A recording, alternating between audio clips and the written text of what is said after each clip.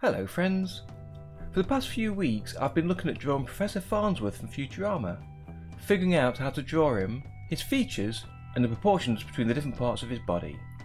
And I think I did a fairly decent job of it, but I know I didn't quite get him right, so I thought I'd try a suggestion from Dave of Blended Planet, and that's to simply trace over an actual drawing. And I didn't want to use Farnsworth again, so I used Fry. And at first tracing seemed like cheating, and take some of the fun out of drawing, and it could create a more static image. But the more I thought of it, the more it could make sense. So today I thought I'd give it a go and see how it went. It will keep the characters on model, and if I do animate the full 30-minute fan episode, it'll help speed it up and could actually help to make it achievable. So I found a video clip of Futurama on YouTube, and on an appropriate frame I took a copy, saved it on disk, and dragged it into OpenToonz, which copied it into a column. And after resizing it to be as large as possible, so I could choose to show them at different sizes, I created a Toonz raster level and set up my brush and traced over it, which is actually one of my favourite parts of animation, the inking stage. And then I took the colours from the underlying image and coloured them in.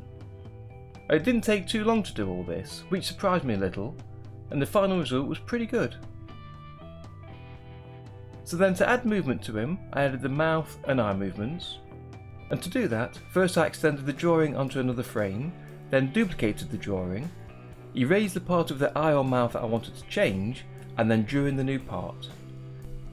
And again, to find out how the mouth shape should look, I found a video clip of Fry talking, paused the video, and used the greater than and less than buttons on my keyboard to step through it one frame at a time, and use those as reference. And drawing these in by hand really helped me feel better about the original tracing, as now I'm adding the animation in myself. But as you're drawing over the main trace drawing, the proportions still look right. So you still get the benefit of tracing in the first place. And finally, to remove some of the stiffness and to add some life without animating his whole body, I used the plastic tool to add some basic movement, which actually turned out really well. And it's so easy to do, but makes such a big difference. And after watching a couple of episodes of Futurama, I did notice that quite a lot of the time, the characters didn't really move too much. So with this technique of some basic animated mouth and eye movements, and use of the plastic tool, this could be a way forward to completing the project. And finally, I added a simple background that I drew, based on the original drawing, and added a small blur to it. So here's the final output. Fry's not actually saying anything in particular here, but it shows the basic principle of how it might look, without too much hand animation, and I reckon it might just work. But next week I want to try another way to add extra movement without hand animating him or fully setting up a cutout character, and that should speed up the animation even more.